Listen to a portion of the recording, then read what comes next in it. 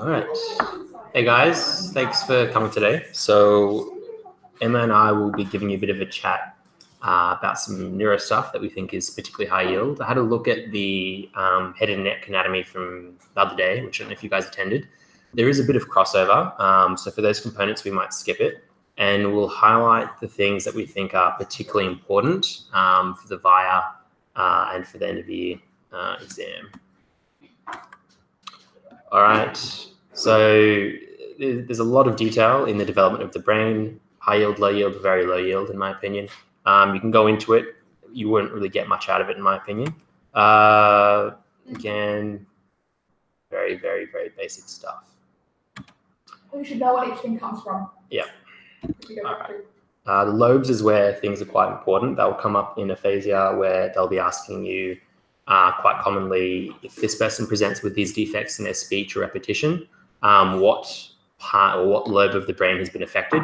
So we'll be talking about that later in terms of what area of the brain different speech centers are localized to, and you'd be quite good to follow up that on. And then the basic stuff such as occipital lobe being the vision, frontal lobe being personality, won't really come up too much. Again, very basic anatomy. You would have covered some of that in head and neck. Emma, did you want to do? Okay. All right. So this bit's really okay. There's not that many you need to remember. So you should know, and I'll go through it in a moment. You should know 3, 1, 2, 4, and 6 are probably the main ones you need to know. The rest really don't matter that much. So 4 is the primary motor cortex. It's the precentral gyrus, so it's part of the frontal lobe. And the things to know about that, it's the primary motor cortex, so obviously it's going to be the one that has projects down the corticospinal tract. You're doing that tract, and it'll be doing the contralateral movement on the other side. I don't know how much. Have you guys finished neuro? Okay. Okay. All right. Well, look, I think this. I'll go through as much as I can. Anything you happen to remember might be helpful in a few weeks, but really I'd just go through this slide once you've learned it, because by the end of the year, this stuff will be pretty, most of it makes sense. So down the corticospinal tract to the contralateral muscles, and it goes by the posterior limb of the internal capsule. And as I was saying about the numbers, this is Brodmann area 4. And because it is a output tract, it has a large layer 5. So the only layers you're going to need to know are 4 and 5. 5 is output, 4 is input. So something that's sensory is going to get a lot of inputs. It'll have a big layer 4. Something that's motor is going to have a lot of outputs. It'll have a big layer 5. And if you want to be more specific, it's pyramidal neurons and that cells in 5B. It's just a bit of a buzzword there. So obviously, if you've got the motor cortex needs to be told what to do, and it's going to receive that from the premotor cortex and the somatosensory area. And I'll go into each of those and you'll sort of see why they're both feeding in. So the somatosensory cortex, that's 3, 1, 2. You'll say it enough times, it'll really stick in. So 3, 1, 2, it's the postcentral gyrus, so it's behind that central fissure, the central sulcus. And as I said, it has a large layer 4 with those inputs, and it sends outputs to the primary motor cortex. So the somatosensory cortex is receiving the signals from the body, so along the spinothalamic tract and the DCML, it's receiving those tracts and then passes that information onto the motor cortex so that it can respond to the body. Premotor area and supplementary area. If you haven't done much of this, the only thing that's going to come up, there's a question that Monash really likes, which is if you're imagining doing a movement, which area is going to be active? And the answer is supplementary motor cortex only. So basically, the supplementary motor cortex is responsible for acquiring new motor sequences, planning motor actions, doing them from memory, and sensory guided movements. So there's sort of if you keep repeating a motion, eventually it's not the primary motor cortex that's telling your body what to do.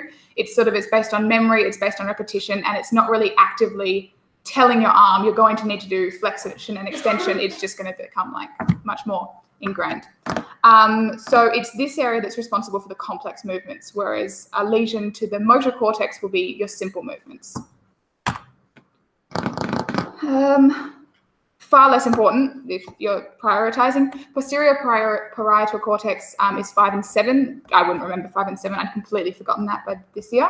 But knowing that it's the one that it receives information. So it receives information from your somatosensory cortex, which if you remember does the sensory, receives information from the body, and from area 7, which receives area from your eyes, your proprioception.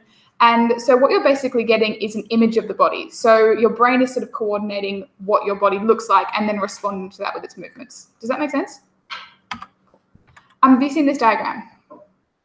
Okay, does it make sense? Yeah.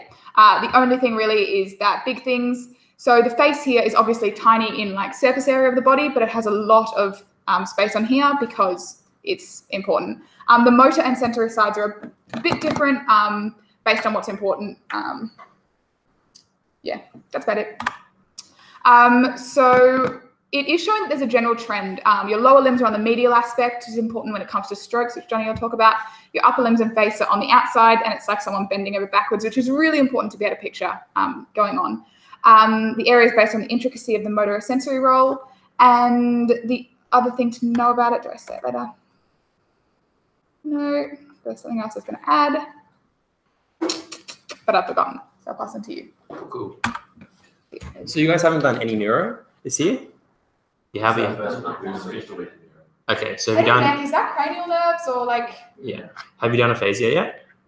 No. Okay, so some of this stuff is familiar or cool. All right. So this is something that they really love testing you on, and it also becomes quite important next year clinically. So it's something to get your head around this year. So broadly speaking, I think there's 8 types of aphasia, of which 6 come up a lot, and 2 they'll test you if they're trying to separate the average students from the great students, which apparently they never will. The main ones you want to know are Broca's and Wernicke's. Broca's being when you do think you speak, when you vocalize, and Wernicke's being trying to understand things. Conduction being that taking information that you've understood and using it to then articulate something. But this is something that they like testing you on. I was talking about before in terms of knowing what part of the brain is responsible for giving vascular supply to important areas. So Broca's area. Yeah, here we are. Now, so Broca's area, frontal lobe, and then Wernicke's area, and then knowing where the conduction pathway is as well. They always ask that. Usually what they'll do is they'll give you a vignette with someone who is struggling with their communication. You'll work through your differentials in terms of what can and can't they do with their speech, work out which part of the brain isn't working, then remember your anatomy. So it's actually a 2 or 3 step question that they usually ask, but they always ask it. So if you prepare, you'll be fine. This is again putting in the Bodman's area. They usually don't ask you the actual area for the communication zones. That's more to do before we talked about with the motor and the sensory stuff. Again, this is what I was talking about. This is what you'll use next year and this year. Yeah. So there's pretty much 3 components to aphasia. There's whether or not they're speaking fluently, there's whether they understand things, and there's whether they can repeat things. And if you pretty much commit this table to memory in conjunction with this image that I showed you and the lobes that they're in, you'll be really well set for any question they'll give you in aphasia.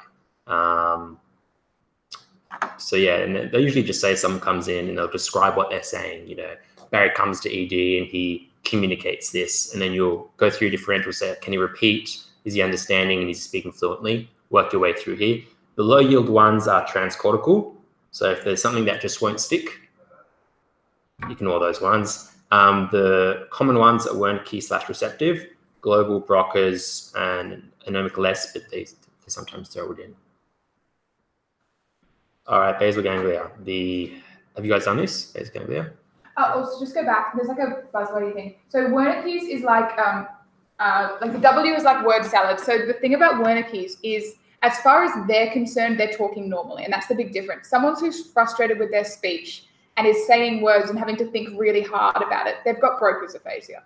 So they can understand exactly what you're saying. They can transmit that, but then they can't find the words for it. Whereas Wernicke's, they're getting the input. They know what they're saying. They know what you're saying, but when they try and say it, they'll be saying words that make absolutely no sense, but they think it does. That's the important difference. So I think it's called word salad.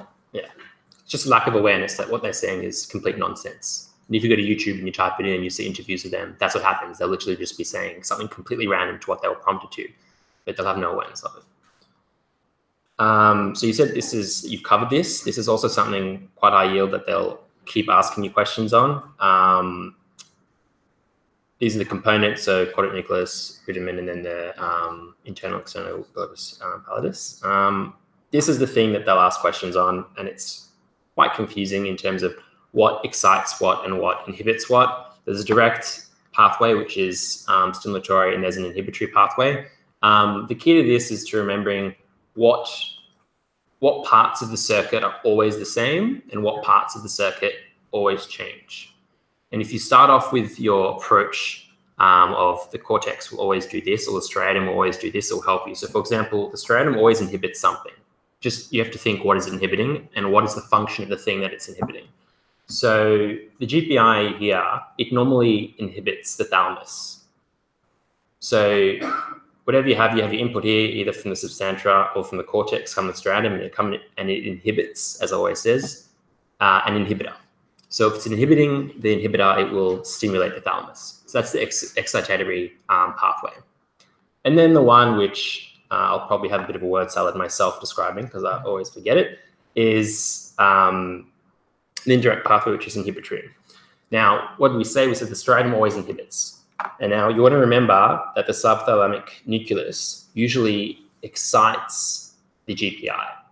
So you can just say it augments the inhibitory function of the GPI. Now, when you have the striatum coming here, this will inhibit the external pathway, which will in turn inhibit the STN. Is that right?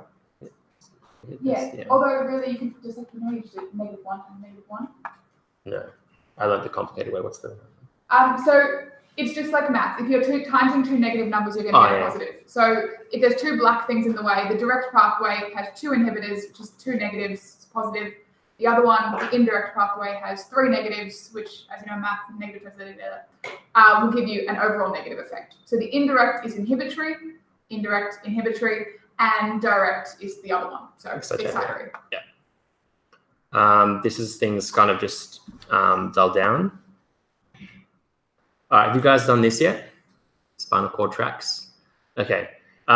You don't need to know this detail. So you see it says sacral, lumbar, thoracic, cervical. If you go to teachmeanatomy.com, they'll have a similar image with the more high yield part, which is what part is the spinothalamic tracts, what is a motor tract, et cetera, et cetera. You'll see here that it's broken up into the DCML and the spinocerebellar and the anterior lateral system. High yield, very low yield, high yield. And you come up on this side here and you'll have pyramidal and extrapyramidal. And if you've done the drugs on antipsychotics, or if you've done cerebellar issues, they'll always be talking about extrapyramidal effects or pyramidal effects. That's to do with these neurons. So the high yield ones are the pyramidal ones, the lateral and the anterior. And these are and the pyramidal ones are the ones you have conscious control over. So if I want to move my arm and I'm thinking I want to move my hand from this position to this position, that will be to do with the cortical spinal tracts. But when I do this, part of my body on this side is going to change its position to compensate for the change in weight and all that physics and crap. That's going to be the extrapyramidal tracts. They're these tracts which adjust the way your body moves to facilitate the conscious movements that you're making with the corticospinal tracts. So if you have, and that's why with the, I think it's the antipsychotic drugs that you would have covered at one point, which affect, well, you will eventually. You'll keep hearing about once you start. So dopamine acts in different parts of the brain, one of which is these tracts, and one of which helps to facilitate the dulling down of those psychotic events. So you give these pills to people which are a bit unhinged. It'll calm them down, but they'll start having all these issues with the way they move, and that's because they're affecting these tracts. So you hear that extrapyramidal, and they can't control it because it's the unconscious part of their motor function. So just to quickly review this, you want to learn this image in terms of where the DCML is and where these different tracts are, but the sub-tracts like sacral, lumbar, thoracic, and here, not as much important. If they asked you that, then they're quite cruel. And yeah, you'd just be pretty sad after, I guess.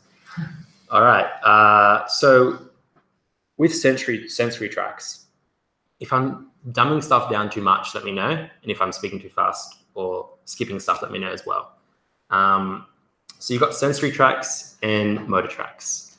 So the sensory tracts, they're sending information up, and depending on what bundle of nerves they comprise, they will decussate or go from one side to the other side at different points along the tract. So whether it be in the spinal cord, brainstem, head, and the reason why it's important to know which tract decussates where is because they will ask you, and you'll get presented with, a patient with certain symptoms. And they'll ask you, first you'll check the modality. So you've done your peripheral nerve clinical exam yet and history and stuff. So you know you're testing like vibration and touch and everything. So next year, maybe this year, I don't know what they do, the patient will come in, he'll say, oh, I feel a bit funny. You'll do an exam, you'll have a modality issue, and then I'll ask you what's the issue, which part of the sensory tract has been affected. And going from the modality, you'll be able to do that. So what you'll see here with this one here, you have first order and second order neurons. There being an interneuron between the two, which facilitates the communication between the two. So you'll have the receptor out here in the periphery. It'll go out to the dorsal column, and then it'll eventually decussate at the medulla. And then from the medulla, it will go through the internal capsule to the cortex. There's two parts to this tract. Yes, English isn't my yes, it is my first language. So I remember it being G for grass. So that's the one that does the lower half of the body, and C for cranium. So the top half of the body. Whatever works for you, whatever works for you. Just remember that sometimes they'll throw out these numbers, and you have to be aware that one track starts T7 or one starts at T2. The function is what you need to be aware of. So vibration, fine touch, discrimination, and proprioception. That is what will come up in the vignette in your question. They'll say, you know, Barry has come in and he's got an issue with vibration on his thigh. What's the issue? So first thing you think, which set of nerves is it? So you remember that the one which facilitates that function of vibration is DCML. And then you think, is it cranium or is it legs or the grass? And then you go down and do one of these two. Remembering where they decussate is quite important as well. We all following? All good? Cool. All right. So this is the one that is just as important. And this is the one I think does pain, right? Pain and temperature. Yeah, this is the one that they test a lot on. And you need to be aware that it has two sides to it, lateral and anterior. And that's what would have come up in this picture before when we were talking about it. Generally, when you're talking about in third year, they usually just lump them together, but they may ask you for the anatomy, as in which is the lateral or the anterior, which facilitates these functions. These decussate pretty much as soon as they get into the vertebral column. They may ascend a bit, but it's not as important. Spinocerebellar. So remember we talked about those tracts, which we talked about on the one side, the motor ones being the extrapyramidal, so the ones that you really don't have too much of a control over. This is kind of the equivalent of the sensory ones, and you can remember it because it's cerebellum, and that's the one which modulates so many of those movements. They really don't test this much, but the high yield points is that the anterior tract decussates twice, and the posterior one doesn't decussate at all. Pyramidal tracts, we were talking about pyramidal and extrapyramidal before. You may ask why pyramids, because I think it's under histology that when they cut the brain and they look at the way the neurons are arranged, the pyramidal tracts come together and look like pyramids, and extra. Okay, so you have the corticospinal tracts and the corticobulbar. Bulbar being the bulb, the cranium, the ones to do with the cranial nerves, and spine being the ones which come out of the spine to control the muscles of the trunk and the limbs. They pretty much all decussate here. The reason why these don't decussate, I'm trying to remember, is that I think it's a redundancy. So if they get cut, you still have some control over your torso. Whereas with these ones here, you don't have that mechanism. So with any motor neuron, you'll have two. You'll have the upper and the lower.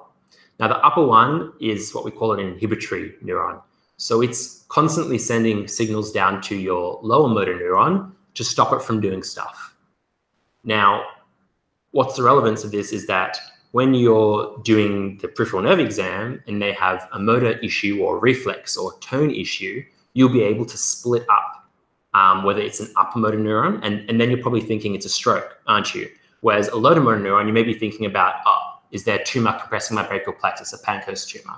Or do I have a lesion out here, carpal tunnel, for example? So it helps you think, where am I going to be? Is it MS at the front for a upper motor neuron, or is it something out in the periphery? So that's quite important. And when you think about it, these are the things that you want to be analyzing in your mind. So if an upper motor neuron is the thing that's always inhibiting the lower motor neuron, it goes without saying that everything will be a bit hyper if something goes wrong with it. So hyperreflexia. So you'll be going up to the patient or whatever. I'm trying to give you like a clinical and a preclinical idea of how to approach this because it's important. You'll tap their knee and it'll just go flinging up. And it really is like they're about to kick you, for example. Tone is when you're moving them. Either it'll be high or low. Spasms. So in the absence of constant inhibitory tone, it's like the muscle just keep getting those signals to contract. And that's where you have spasms, hyperreflexia, hypertonic fasciculations, all the opposite things. Now, we talked before about pyramidal and extrapyramidal, and we talk about spasms and rigidity. And that comes up to do with cogwheel rigidity and Parkinson's and these diseases that you'll learn, or they'll throw out questions for you. So fasciculations, it's a lower motor neuron lesion, as I said before. And if you flick the muscle just a little bit, you may see flickering. It's more likely to occur if that part of the body is cold, and you usually have to watch for 30 seconds to about a minute to see.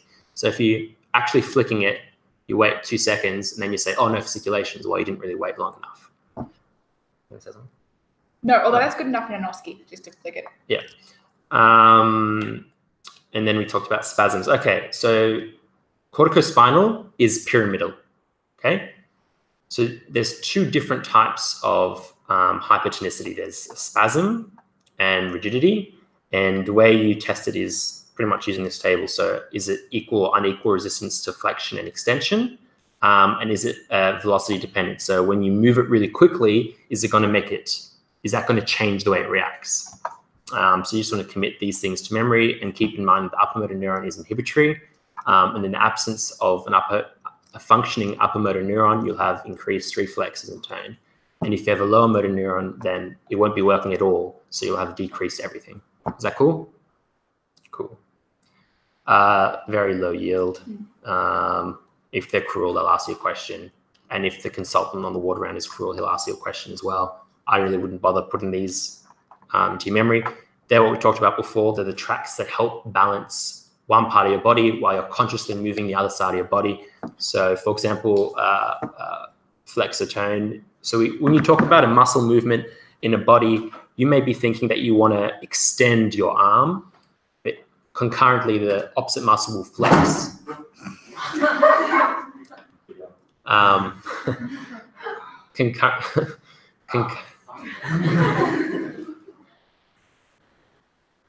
Don't know if his tracks are working. Anyway, so you'll be thinking to yourself, I want to extend my arm, and then your spinal tract will kick in and be like, okay, the other muscle needs to flex at the same time. All right, this is your area. I'll just get back 2 slides. I just want to say the easiest way of remembering the upper motor neurons is upper motor, so everything goes up. You get more tone, more reflexia, and your Babinski goes up. You guys have done peripheral nervous exam, right? So that's good. That'll also help with a bit of the cerebellar stuff. Cerebellar is very buzzwordy, but it sort of makes sense. So the cerebellum, the few things to know about it, I don't really know how many are in here because I didn't write these slides, but the cerebellum, it double decussates. Definitely want to know that. So that means if it's decussating twice, it's going to control the same side. So it works with the contralateral motor cortex. So you've got the contralateral motor cortex, the ipsilateral cerebellar will be controlling this side of me. The cerebellar receives input from different places. And it's relatively straightforward in the name. So you need to know these three. You've got the vestibulocerebellum, the spinocerebellum, and the cerebrocerebellum. And it sort of tells you what they do. So the vestibular system is to do with balance and the ear. You know, you've got your vestibular something nerve, vestibular cochlear nerve. So that's the flocculonodular lobe, which you can see. Have I got a picture of it? No, there's a great picture on the slides. You get like all these different circles going on. The one that always comes up is the spinocerebellum. It's your vermis to intermediate. This is the one that's responsible, and this is a really big buzzword for what's it called? I've written it down. Refining ongoing movement. Okay. So if they ever say that they're having trouble, so they can start the movement fine, but then they can't quite control it. So they'll be a little bit sort of unbalanced, not quite right. That's your vermis, and that's always the answer. And then cerebrocerebellum, it makes sense. It's coming from your cerebrum going into your cerebellum. So that's coming from your contralateral cerebral cortex, motor and sensory cortex. And that's going to be the one that's helping you plan, modify, initiate, learn new movements. Make sense? Sort of. So yeah, cerebellum, decussates, ipsilateral. The bits that are underlined, just know them. Cerebellum, you get a whole lecture on it. It's by a really good lecturer. It's actually like about 25 slides, and it's worth knowing as much as you can about it. But if all else fails, this is all they'll really test you on. The other things to know are, do you know the Danish acronym? Yeah? Cool. I've learned that. If you don't know it, just learn it by heart. A lot of them are also just the symptoms of alcohol as well, so it's pretty easy to remember. The rest isn't particularly important. It's sort of the thing that people who want to know a little bit more can add if you want. It's about the different inputs. If you basically want to summarize that lecture, which has like 5-10 slides on it, I know I just looked through them, it can be summarized into those paragraphs. Pretty simple. And the only other thing is the cerebral peduncles, which you can look through as well, but I've never seen a question on that in the last like 10 years of exams, so up to you. Brainstem rule of fours, have you guys seen this? Yeah? Did you get taught it, or did you watch a YouTube video on it? Yeah. Okay, so you can watch that as many times as you like. I don't think I particularly need to go into it. They like to know the contents of the midbrain. That's something that's come up quite a few times. And also the syndromes that you'll get as a response. So yeah, you've got your medial tracts, your side tracts. This is probably all stuff you know. Not really going to bore you with going into it again.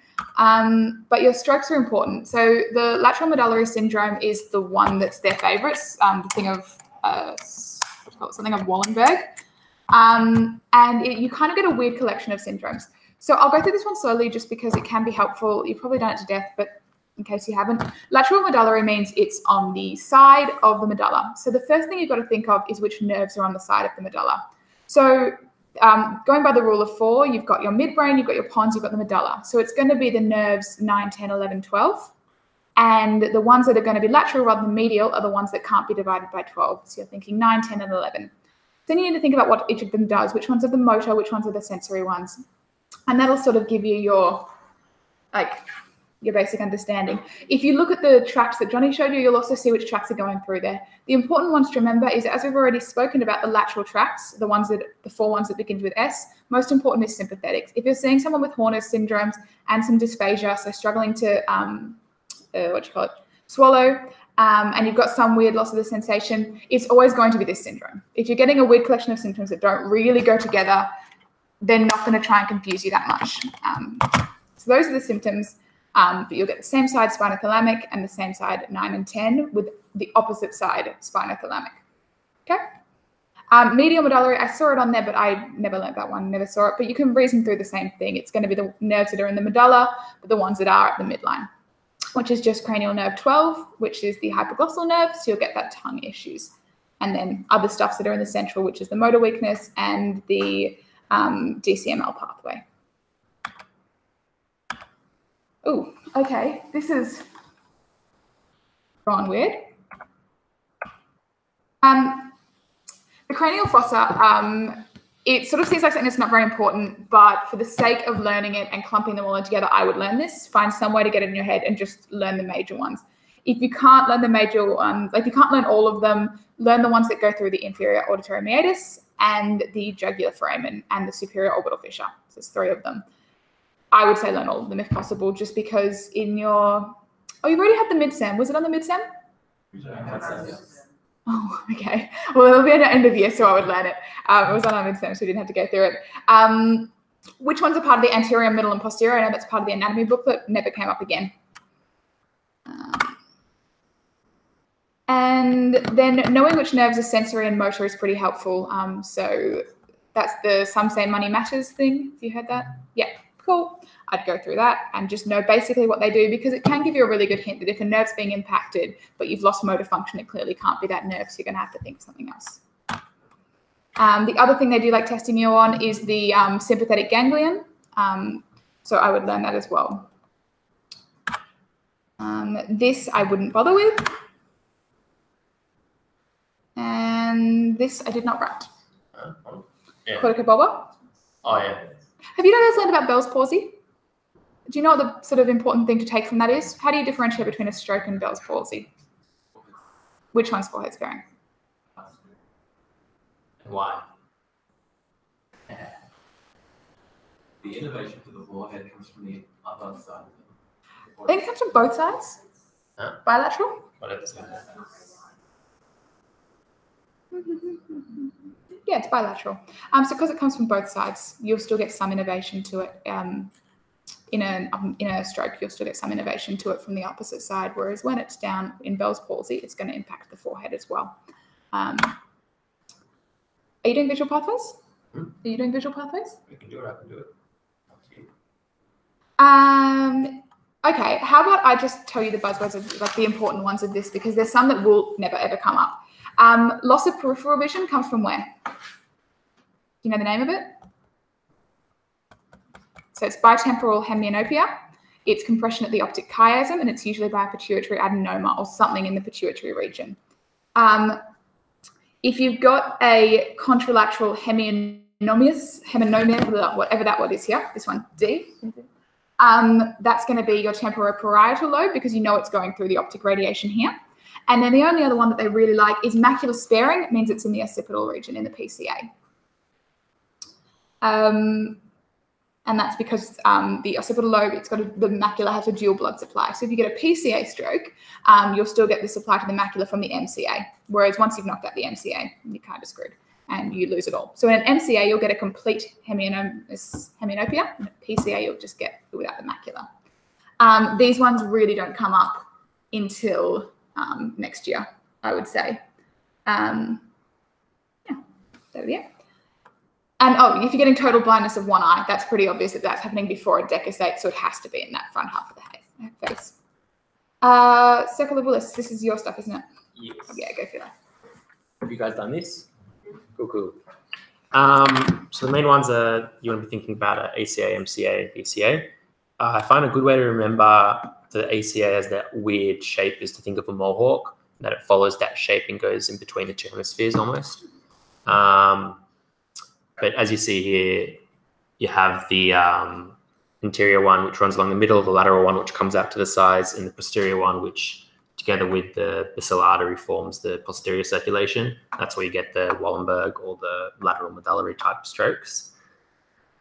So I just put together a couple of words that they like to throw at you in terms of vignette. Some of them are quite straightforward, but sometimes you don't remember all of them. Learn them in your own time. They will come up again and again, and it's good to be able to use them when you're describing the symptoms of someone that you see on the wards, or even if you want to demonstrate your knowledge for your global score in your OSCE at the end of the year.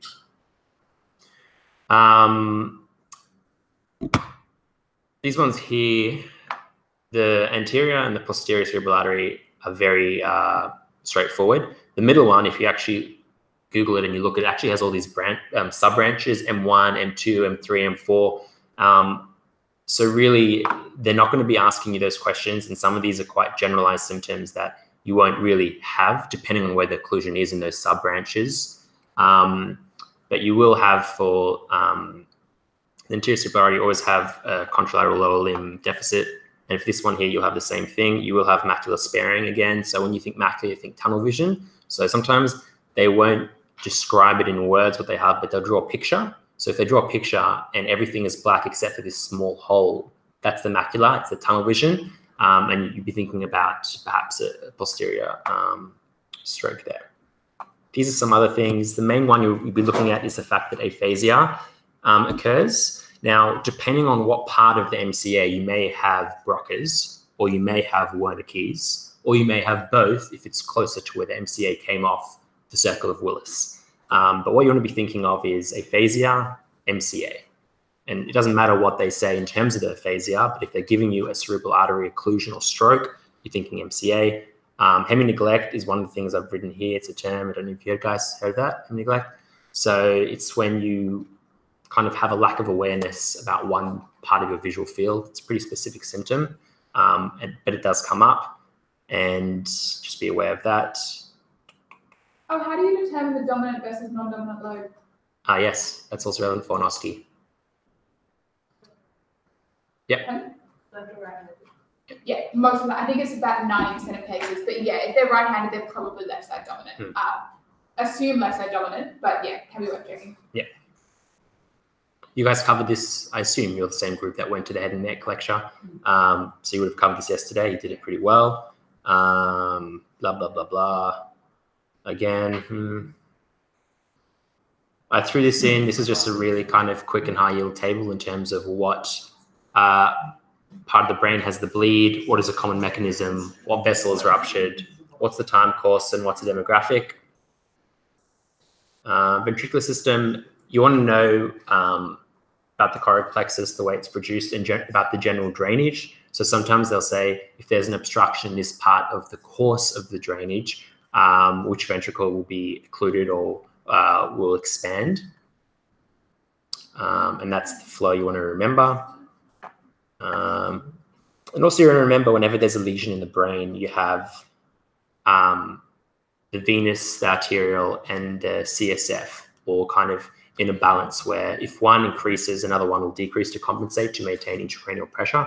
And that can kind of give you a handle on the way fluids are changing in the brain. Have you guys done sleep yet? Right. Sorry, could we just I don't know much about it. Can we go back on intracranial? Oh, yes. Yeah, for sure. Yes. Yeah. So I'll go to a picture here. So you have two types of bleeds. You have an arterial bleed and a venous bleed. So the one which is an emergency is the arterial bleed because the pressure is so high. So you're going to be having those symptoms of raised intracranial pressure and perhaps brainstem herniation quite quickly. And the venous bleed, which is the subdural bleed, from memory, is the slower one, which isn't as much of a drama. And this is really a good way of looking at it because it kind of gives you a good idea of what mechanism is involved in what type of bleed. So so we all know what the jury is. You've all learned the meninges, yeah, the bone. So epi is going to be above, and it's usually going to be the middle meningeal artery. They usually ask that question. They say, is it a bridging vein? Is it the middle meningeal artery? That's when you want to be thinking epidural and subdural. And this time course is what happens to the person immediately during and after they've left, for example. And this is the demographic. So what was it exactly that you were unsure about with the bleed? Yeah. Sorry. No, that's cool. So you want me to just talk about this here, kind of? Yeah. Okay. So you have the skull. You have the scalp on top. You have the skull, and then you have the meninges under. Now, depending on whether or not the bleed is arterial or venous, you'll have different symptoms. Arterial is fast expanding, and epidural is going to be the middle meningeal artery, and it's going to be a fast expanding emergency where they'll have lots of symptoms quickly, and if you don't fix them up, you may have a pretty bad situation. Do you know where the middle meningeal artery runs? Where is it most vulnerable? Do you know? Yeah, what's that? Yeah, the pterion. So that's usually they'll get a hit to the side of the head, and then they might have a lucid interval. Does anyone remember Patrick on Offspring? Yeah, hit his head, came to, devastating, died an hour later. That's because it was devastating. I cried. Had a lucid interval, and you'll only get in about 40% of epidural, but because it doesn't happen in any of the others, they'll use that to differentiate. So you'll sort of have a minor injury, might not even remember it, will remember it. Subdural, you might not remember it. And then you will pretty much just black out straight away. So as Tony was saying, it becomes an emergency. A good way to think about subdural is it's the bridging veins of the head. And what happens is as you age, my English not so good. As you age, your brain naturally atrophies and those veins will stretch and they will become more prone to being ruptured. So when you have an old person in their 70s or 80s, or someone with Parkinson's, or someone who's had a stroke and had part of their brain liquidative necrosis actually gone away, any condition that has made the brain smaller will cause a stretching of those veins. And when they fall, they're more likely to get torn and bleed. So that's the way you want to be thinking about the venous side of it. And regarding the anatomy, they'll usually say, what is it? Usually it'll say this artery has been torn. What part of the dura or beneath what part of the dura is relevant to this? Or they'll do it the other way around. They say there's been an injury to this part of the head. What artery is being affected or vein? So you really just want to commit the They also do the biconvex, biconcave. Most often there'll be a CT imaging in the image booklet, and it'll say which type is this. So biconvex is epidural, and biconcave is subdural. That'll almost always be there as a hint. That all good? Yep. Cool. So was the epidural the one that was most severe? That's it. Yeah. Well, the most severe is actually subarachnoid. When you say. Absolutely. So you get this from a Berry aneurysm. So Berry aneurysms are congenital defects in the arterial system in the sacroiliac. You get them in different conditions. Sometimes, I think polycystic kidney disease, you can get them, but they won't always have a trigger. So you may hear in the vignette, Barry's sitting. It's always Barry. Barry's sitting at his desk, and then he gets a terrible headache all of a sudden. It was a thunderclap on set. Headache. That's what the word they'll use. It'll be the worst headache they've ever experienced in their life. And there won't be a cause. So you'll hear a narrative for epi. It'll be a punch or footy play, which gets a hit to the head. Subdural will be the old person that slips and hits the head. And subarachnoid will just be out of nowhere. You can also have hypertensive crises, or you can be a heavily anticoagulated. All these things can influence it. But yeah, between epi and sub, epi is much worse. Between the three, subarachnoid isn't as common, I'd say, as epi and sub, because epi and sub are more trauma. And sorry, it's very poorly described. Epidural and subdural will be more to do with the narrative, and subarachnoid will just be out of nowhere. That's correct. Yeah. Again, this is something you want to remember. Does this thing make sense here? The way it's kind of laid out into lovely colors, and yeah, cool. Ventricles we talked about.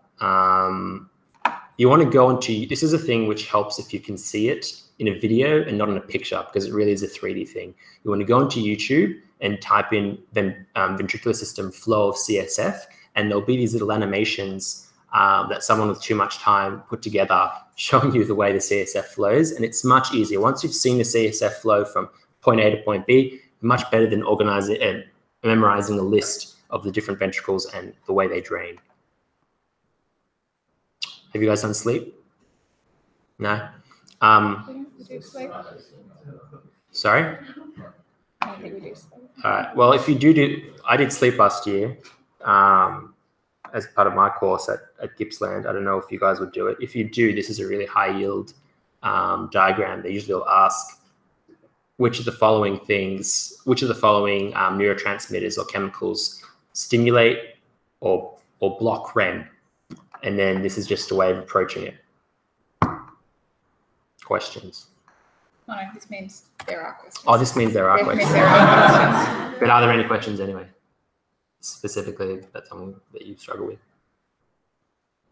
I suppose it's a bit soon to tell, but is there anything that you haven't understood in the last week of neurology? Or other topics? A lot? So the pyramidal and extrapyramidal, is that just, sorry, I just struggling to understand. Is it like space or is it? Do you mean the way they describe it? You mean those descriptions? Just in general. Okay, all right. So you've got corticospinal neurons, which are pyramidal neurons. Because they go via the pyramids. Yeah, which is the way they look when they get to the brain. There's the medullary pyramids, which is just a spot in the brain. So the pyramidal tracts go through the pyramids, the extrapyramidal go elsewhere. Yeah. All good? Cool. Anything else? Anyone? I guess for that, like adenosine increase or decrease, or like a swing line just back there. Are those hormones or like dopamine, 5-HT, do they increase or decrease like adenosine activation? Okay, so these ones here at the top, the blue ones, they all stimulate the REM off neurons. Adenosine is one which can do both. They won't ask you about adenosine. I just chucked it in there. And then these ones here are the ones which stimulate your REM sleep. So it either stimulates it or doesn't. There's different factors which will cause these to increase. But for the most part, they'll just be asking you which of these increases or decreases in a state where someone's about to enter REM sleep. And you just got to remember that. But I don't know if they'll teach you. There's one question that we were never taught, but it just came up on like 4 or 5 exams. It's something like melatonin half an hour before bed and no blue light or something. There's That's more hormones. That's stuff, it. Yeah. It's just melatonin, and you should know it comes from the pineal gland rather than the pituitary gland. Yeah. That's about it. A big thing you need to understand by the end of this is the whole idea of the sensory neurons. What's their function, where they decussate, and the whole idea of upper motor neurons, lower motor neurons, what's inhibitory, and what is the manifestation of the lesion, either at the top or at the bottom. Is that something that you all kind of got an idea of, or have you had exposure to that yet? No. Do you have Quinton still? We were trying to work out whether he's still here or not. He came back. He's doing things by drugs next week. Great, Okay. that's a good one. Do you still do DigiLabs?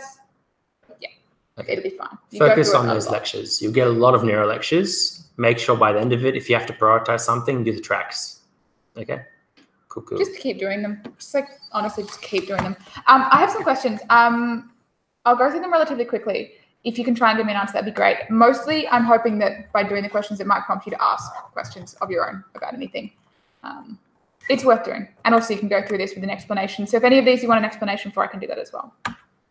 So this is what I went through at the start. Which of these best describes the lateral corticospinal tract?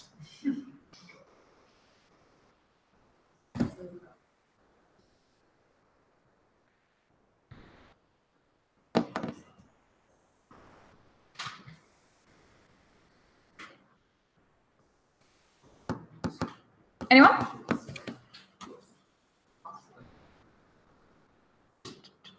D, is that what you said? Yep.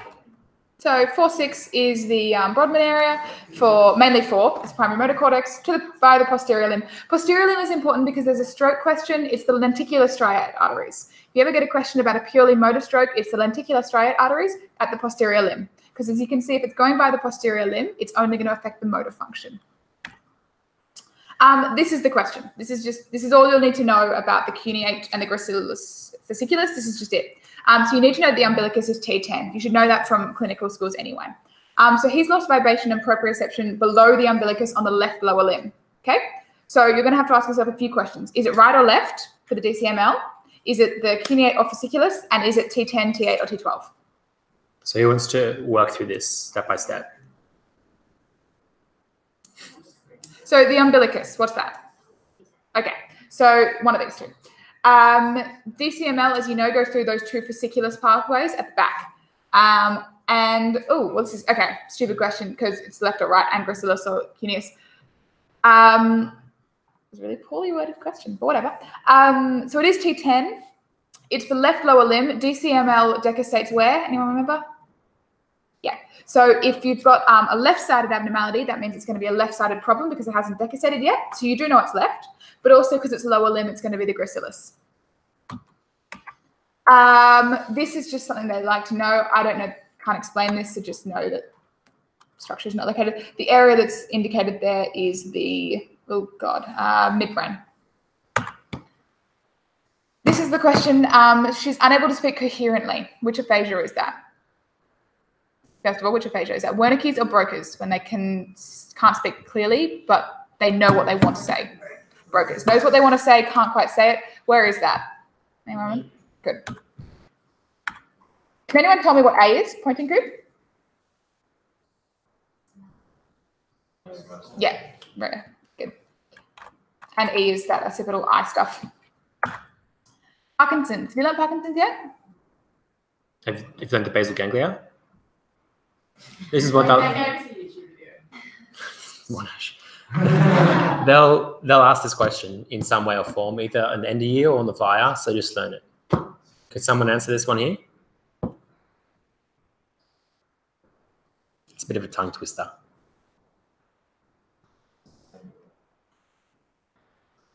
Hypo or hyper? Hypokinesia?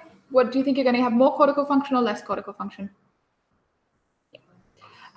So you've got the direct and indirect pathways. If the dopamine's acting, it's going to be exciting them. When you've got no dopamine, it can't really inhibit the inhibitory either. So you get decreasing cortical function. This is that question when imagining finger movement, which is part of the brain becomes activated. Often there'll be a guy who's had a stroke and can't move, but he's picturing himself playing tennis.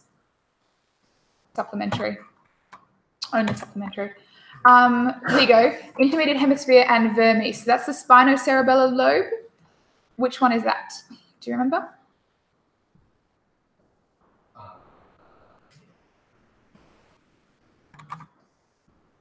Whoops. Give it away. I don't know if anyone saw that. Then. I'm happy to see that. This is the one about refining new movements, and you'll also have ataxia because you can't refine those ongoing movements. That's what ataxia is in this case. Of course, this left homologous hemianopia. Can you just tell me where that would be along the spinal tract? So would it be at the start? Would it be at the chiasm? Or would it be after? Yep. Where are you pointing? Is that an accident? I think he's just thinking. Intense concentration. Pardon? Homologous hemianopia means that half of your image is cut off. Not half like, so which means half of each side. So if you have your two circles, half of each side. So it'd be in the tract. And it'd be in the right tract. Sorry. Pituitary tumor. This is that case where what's it going to compress? Wait, what sits above it? Yeah. Yeah?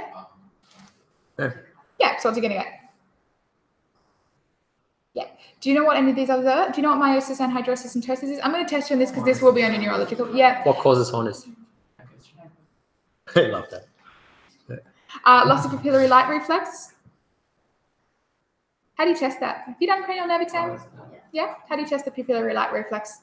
Why do you test both sides? What is direct versus consensual? Which two nerves are you testing? Exactly. So you're testing the optic nerve on both sides and the oculomotor on both sides, because if it's able to constrict, but the other side isn't, then you've got to work out, is it the optic nerve that's damaged or the oculomotor, and on which side? That's fine, loss of peripheral vision. There's only a few more here. Okay, she's got a tremor, a wide-based gaze, and nystagmus. Is it? Parkinson's is going to be bradykinesia, rigidity, and hypotonia.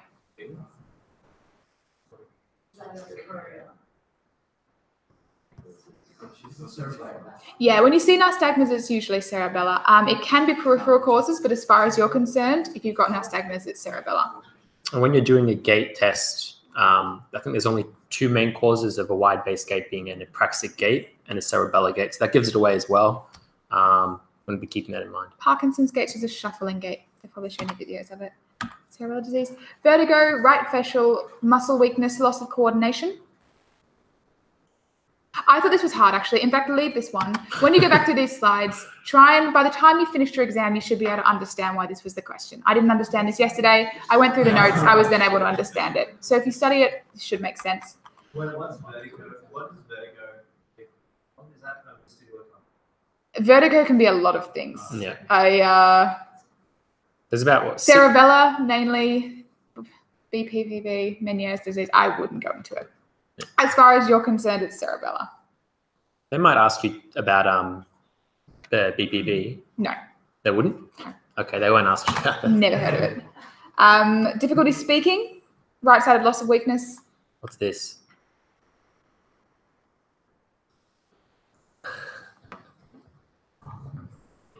It's funny because this would have been so hard last year. And Really? now, well, okay, not so hard, but like now it's like. Yeah, MCA. If you go into a stroke question, you've got literally no clue.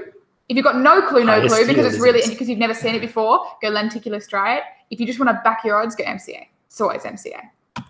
But you can usually recognize MCA. So if you're seeing something you really don't want to know what it is, it's probably lenticular striate. Wait, could you explain that? What is a lenticular striate? Lenticular striate arteries are the arteries that supply the internal capsule. They're a branch of the MCA, and they're the ones that will cause that posterior limb of the internal capsule too. So they'll lead to a purely motor issue, which means you'll have motor deficits in your face, your arm, and your leg, which doesn't quite fit with an MCA, and you'll have no sensory changes. Wait, so is that a brainstem? No, it's an internal capsule. It's after the brain. So you have the MCA. Your brainstem strokes are the ones that combine lots of symptoms. So things like vertigo, you're not going to get in your brain strokes are your motor and your sensory. Your brainstem strokes will affect your motor and sensory because your nuclei start there. But the way you differentiate it is you're getting symptoms that affect your entire body. Vertigo affects your whole body. The nystagmus can affect your whole body. The sympathetics issue, it's whole body strokes.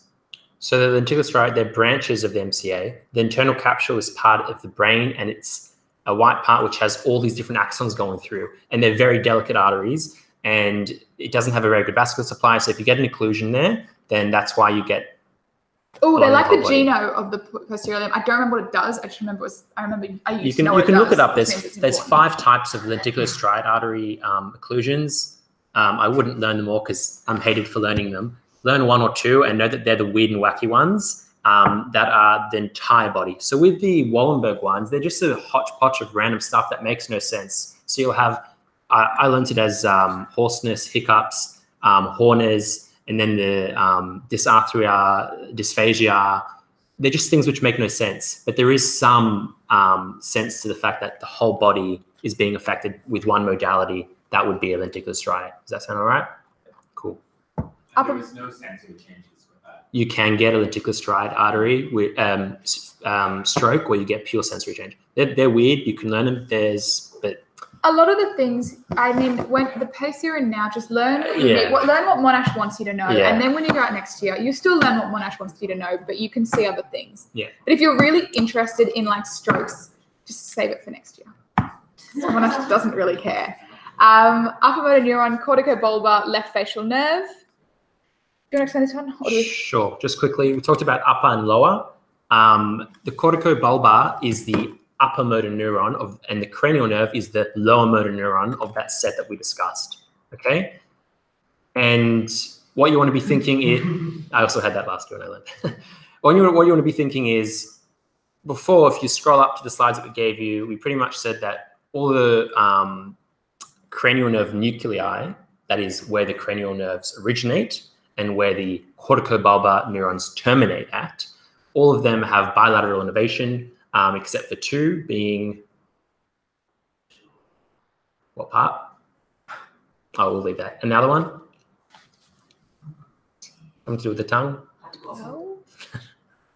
Okay, so those are the ones you want to think. If you have an issue at the corticobulbar level, you'll generally be okay for the bilateral ones, except for those other ones. And downstairs, everything is just, it's like a normal neuron. If you cut it, you won't have a backup neuron come to help it. Super nearly over. 17, suffered a stroke a week ago. That was the other thing I was going to say. You get hypertonia, you get hyperreflexia, you get all of those after a period of spinal shock. So Monash likes you to know that originally you get decreased everything and then you become hyperreflexic. But this is different. This is if you suffered a stroke a week ago, is that upper motor neuron or lower motor neuron? So which would you get? Cool. Blow to the head, temporary loses consciousness. Why? Sorry, is it footballer? Is that what you said? Okay, so it's that trauma. He's a young bloke. He's not going to have those veins which are really at risk, and there isn't a kind of spontaneous, unrelated subarachnoid narrative to it. His left pupil being dilated and unresponsive to light. What's that suggesting? Anyone know that? I thought it was raised intracranial pressure. Well, you'd probably have that. You have something called traction. So some cranial nerves are more at risk of becoming dysfunctional when the pressure inside increases. So they actually push against the cranial nerve and you get microvascular ischemia between the blood or whatever the impetus is that's pressuring it and the bone. It's the same thing with a pressure ulcer at the bottom. You're standing on your foot, you have the bone at the bottom pushing down, you have the force at the bottom pushing up, and you end up having that microvascular ischemia. It's the same concept. That could be either. Yes? Why is it on one side? Because when it's raised, so remember we had that CT image and we had the idea that there's midline and some parts of the brain are compressed, some aren't as much. That's what you get. So you don't necessarily have, so if you have, let's say you have 2 nerves running up down like this, you may have an issue that affects and compresses this nerve, but not necessarily this one early on. So it might be isolated to one side originally. And that's what you see in the images. You don't always see one thing affecting everything globally. You'll hardly ever see it affect both sides. If that's what's causing the pupil dilation, it doesn't. No. But it will often eventually become global If you don't resolve it, and that's when it will what do you call it? Go through the foramen magnum, A herniation. Yeah. and that's when you die. So your ICP can be raised on one side. Well, I think you'd consider it diffusely raised, but it may not be compressing the nerve correctly. I'd probably say that when you have like the main, you're thinking of papilledema. Is that you're thinking of when the eyes are like bursting out as opposed to? Yeah. Well, I just logically for me, if there's raised ICP, it's going to affect both sides. Yeah. It doesn't always happen that way. You also have the duras segmenting parts of the brain, compartmentalizing. So one compartment may be, another may not. Papilledema, you could use.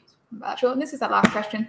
If you've got damage to the descending lateral corticospinal, your motor reflexes will be initially lost, and then they'll be increased, or will return and be exaggerated due to loss of descending inhibition. I think the questions I chose for this one were to try and give you an indication of what was important. There's a lot to learn, but there's not that much that they're going to test on. There really isn't. Understanding the tracks is important.